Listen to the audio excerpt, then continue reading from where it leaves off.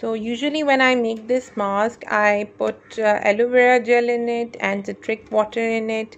Otherwise, I put rose water, honey, sometimes milk or yogurt, because my skin is very oily. So I prefer putting yogurt in my masks and honey, because honey is a very good natural moisturizer, and rose water is, I think, one of the best world toner.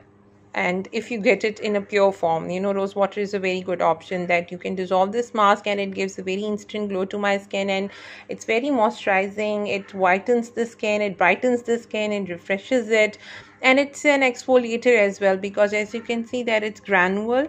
So when it dries on my skin, I wash it out, I rinse off, and it softly exfoliates the dead skin as well. So I think this is highly recommended product, and I'm really in love with this mask. I think you should go for it, and it's the best part, it's for all skin types, and of course it's free of all chemicals.